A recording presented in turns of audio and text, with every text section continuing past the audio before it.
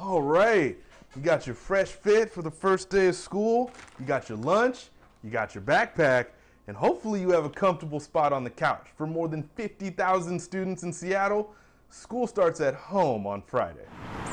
Welcome to your new school year. While some students around the state are back in actual classrooms, the largest school district in the state is not, something Seattle Public Schools says isn't feasible right now. The district was still contemplating a hybrid model that would have had as many as 30,000 people in our building in a physical distancing environment that would have used every square inch of our school buildings. Fred Podesta and others say the district is still developing ideas on how to welcome all students back. Important, we want to understand how our buildings were situated for that, and then think about how people move through the space, how they enter the space, how we will, there were a confirmed case, how we keep functions as separate as possible. So if there is a need to do contact tracing or close down a particular operation in a building, we don't necessarily have to close everything down that goes on in the building. Jolynn Berg says they're also adding more support for parents. We're